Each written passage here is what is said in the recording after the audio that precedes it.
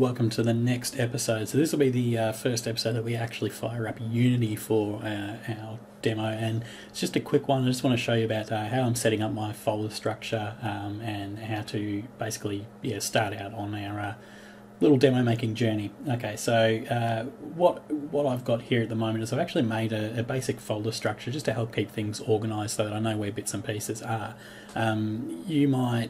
Your brain might work a different way. You might want to have things all in one big folder. I like to sort it out so that when I'm looking for something, I know specifically where I can go and look for it. I can use folders to do that.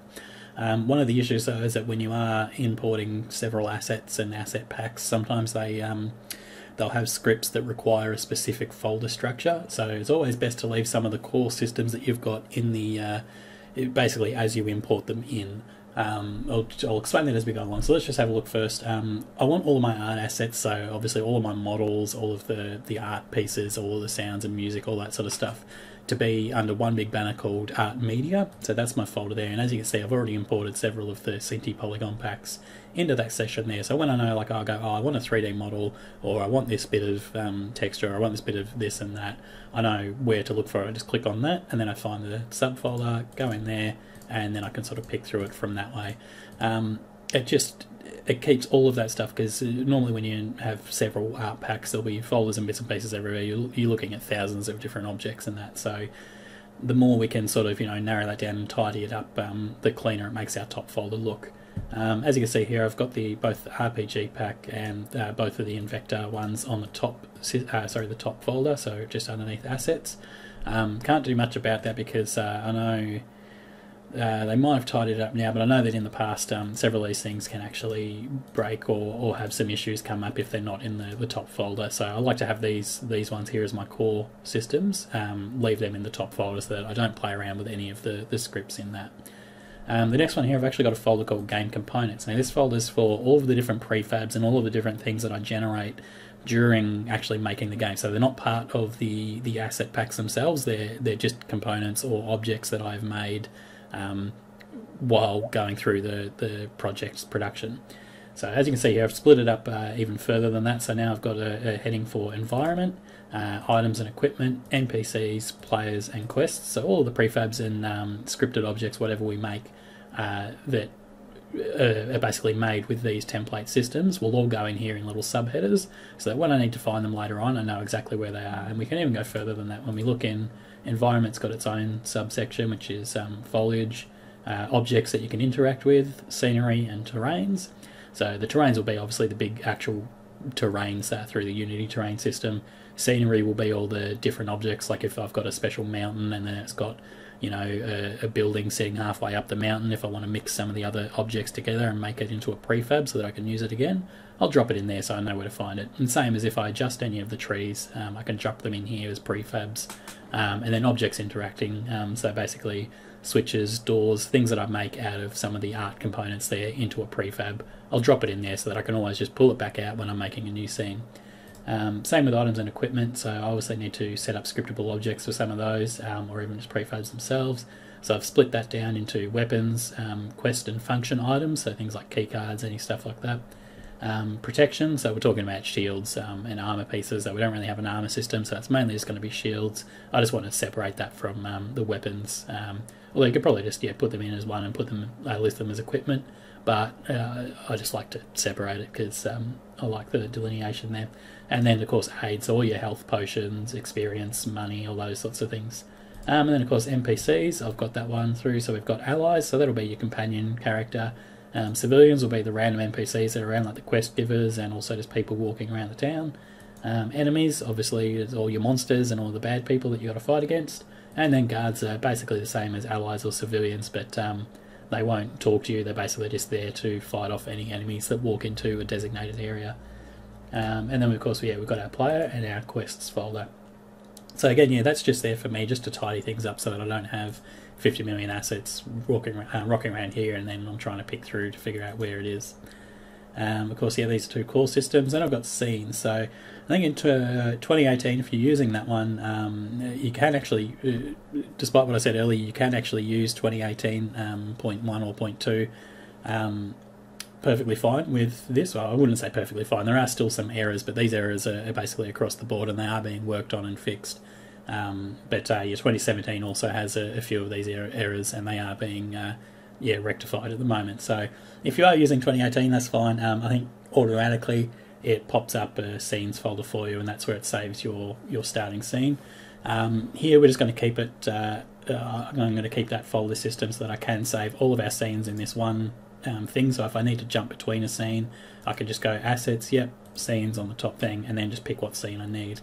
Now I've also got a subfolder here called New Scene Essentials. That'll come into play in the next episode when I start setting up the player controller, and I'll just be saving out some of the prefabs that are in the hierarchy here that you require whenever you make a new scene. So that way we can just drag and drop them straight in, and we won't need to run the wizard to create a whole new scene.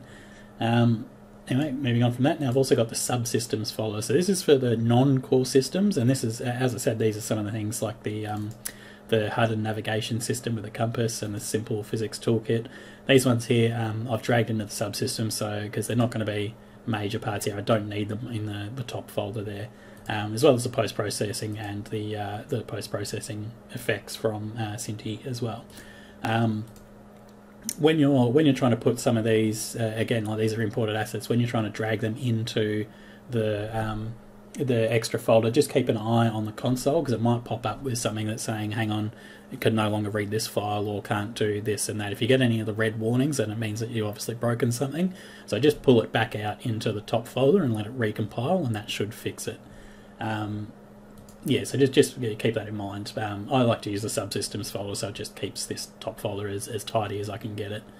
Anyway, we go to the console. Now I haven't shown you how to import any of these because it's fairly straightforward. I always go with importing the third-person controller first. Normally I'll import all the art assets first. I'll take away their demo scenes most of the time because they might come with their own demo scripts, stuff like that. I'll get rid of all that, just take in the actual art pieces that I need. And then after that, once I've got all the art stuff in, I'll import the Invector controller first. So the third-person controller is the one that comes in. Then on top of that, I will import the AI controller, and then after that, I'll import the RPG pack on top of all that, because it might change when you're getting add-ons and things like that for different templates. You might change some of the core scripts, so you need to make sure that if you import this one first and then all of a sudden you import the beta and that changes the core script that this one also changed, then this will stop working because it can't find the changes that it was supposed to make because they've been overwritten already. So normally I like to I do it in that order.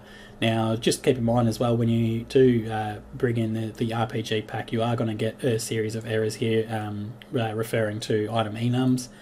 Just make sure you check with the documentation, as you can see here with the quick setup instructions. If you've got the old package, you need to get rid of it. You bring in the new package, and then you go to the resources folder, which is here, and you open this up. So you just left click and you'll see it comes up here in the inspector. All you need to do is click refresh item enums, and that will clear out the errors that are on there, because it obviously sets the item enums to the right list. Okay, so that's it for basically importing. I've got everything that I need into the project, and I've set it out into the different folders I need. Now let's get started on setting up our first scene, which will be this one here. The first thing that I'm going to be doing as the first step in the project, I'm going to bring it back here to our mind map that we've got. I think the first thing that we should start off with is actually the player controller, getting that set up to the way we want it to, at least for the most part. Obviously before we start bringing in world objects and interactive world objects, enemy AI, stuff like that. Let's just focus on getting our player controller mostly set up with the controls. We'll get a prefab set up, we'll get the camera working, and then we'll start focusing on some of the other stuff like the animations and the controls further for attacking, things like that. So that's what we want to start with first. So going back to Unity, I want to get this scene started. I'm going to actually save this scene first off. So we're going to click Save Scenes. We're going to go to our Scenes folder. And because this is going to be our player test environment, we're actually going to call it that, player test environment. Because this scene, all we're going to do with it is actually just test out our player controller. So that's all we need to do with this scene. So save that, and now you can see in our scenes folder we've got our player test environment. So what we want to do, we've got our main character, we've got a directional light. The next thing we want to do is we can either bring in a terrain or a 3D plane to walk on. I'm actually going to use a plane because we only really need a small environment. We don't need a big terrain. So I'm just going to use a basic plane. We might scale that up. I might go 10. Oops, my numlock isn't on. Actually, no, I'm going to go, whoops, not 15, 5, 5, 5. You can see that should be enough space to be able to run around on and set all that up. So we've got our plane. It has a mesh collider. We can actually, yeah, I'm going to remove that. I'm actually just going to add a box collider because I think that might be a bit better to use. And as you can see, it looks pretty flat. So we want to actually set that to 1. And as you can see, that's pretty big. Obviously, we need to go 0.5 with it. So now, as you can see, it will basically, the top of that there will sit on the actual mesh itself. And then we can just click on this to edit it. We don't need it all the way down there, but we do want it just a little bit thick so that there's no issues with objects clipping through the bottom of the floor. So now there, that to me just seems like a better collider for a floor. Now while we're on that, so this is going to be our floor, but at the moment it's set to a default layer, and we don't really have any extra layers in there in regards to scenery. We've got water, we've got UI, we've got the basic ones, and then it goes to player, enemy, companion, AI, triggers, stop, move, action, head, track, and body part. Now these are all built into the Invector controller, so they're all basic layers, but I don't want to just use default for all of my landscape, or while it's not too bad to use when we're just doing our little testing there, because we want to set up our player prefab to be able to handle the environment, need to put in a little bit of forethought about how that environment's going to work and how we're going to have that in the future. Because if we start setting up our player prefab now and it does come up with it's basically set to the default layer, when we start building our world later on, we're going to be using different layers for things, and then we'll have to go back and retroactively fix up the player itself. So I'd like to just sort of start out by adding in a couple of layers that we might need. Specifically now, I want a walkable layer. Actually, I might... I'm going to call it walk on me, because walkable is also part of the nav mesh trigger thing, so I don't want to name something and then have it come up with an error because it's sharing a name of the nav mesh or the nav mesh functionality. Sorry. So I'm going to keep that one there. So walk on me just basically means that it's any kind of object that we can actually walk onto.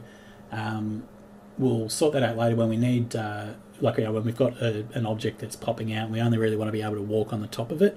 What we can do is we can actually make that object a default object or a stop move or whatever else that we need that object to be. But then we'll also put a collider on top of it and set that collider to walkable. And that way when we bake our nav mesh, the top part of the object will actually be walkable, but the rest of it will be stop move. And that's something that we can figure out later on. Yeah, you know what, for now, I think if we're just going to set that up, that's just going to be one of the basic layers that we need. So setting that to number 16, that's fine. Now we're going to click on our plane. We're going to rename it by pressing F2 when it's selected in the hierarchy.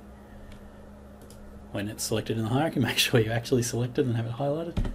F2, and we're just going to call this ground for the moment, because this is just our player scene. We don't need to call it, grass mound 2, 3000, anything like that, something crazy. It's just the ground that we're walking on.